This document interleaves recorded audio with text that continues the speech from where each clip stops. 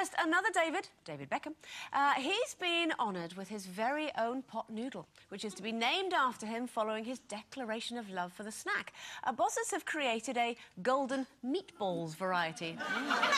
But if you could have your name attached to something, what on earth would it be, Sherry Houston? Well, the thing is, I think I'd like a salmon.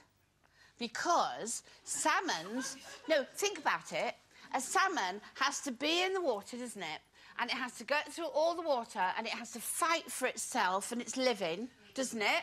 And then it has to get to that stream, wherever that stream is, and it has to fight up the stream and it has to jump over the rapids and it has to keep going and keep going and keep going until it gets over there and it lays its eggs and it dies. If you were a salmon now, you would be dead. But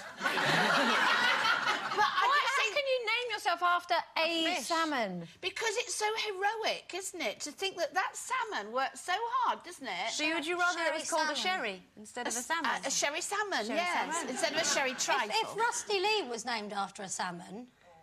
Don't. She'd be Salmon Rusty. She was Salmon Rusty. Or you could have a tinned brand named after you, like Sherry Salmon. See, that's quite good. I think that's Sherry nice, Salmon. with a little there you picture go. of me on the thing. I wouldn't want to be a fish.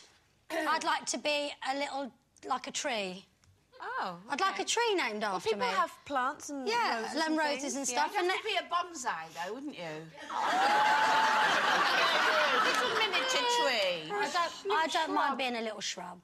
I tell you what you could be. Yeah. You could be one of those Russian dolls, you know, when you take them all off, like that, and at the end, is it... Would just be Lisa. Would I be the inside one? Yeah. I'd like to be something, because, you know, the whole kind of squeaky clean Snow White thing. It would have to be something kind of, I don't know, squeak. Disney princess. I could be a new character. Yes. Oh, no, they already have Snow White. Yeah. But they're Princess Andrea. And you're not, anyway. No, I'm not. I'm slightly beigey. Stop looking at me like that. Yeah, we know. It could be something that gets you quite clean, but not entirely. Yeah. You could be a Hoover bag. Thank you. What? Well, because you've got a clean Hoover bag in the Hoover, don't you? But really, it's very dirty inside. That's quite good. Thank you very much. What would you be, Carol? Nothing. I don't like the idea of having things named after you. I think it's all a little bit... What about a pub? I could imagine a McGiffin's beer. I'll have a pint of McGiffin's, please. I think a drying out clinic might be a better idea.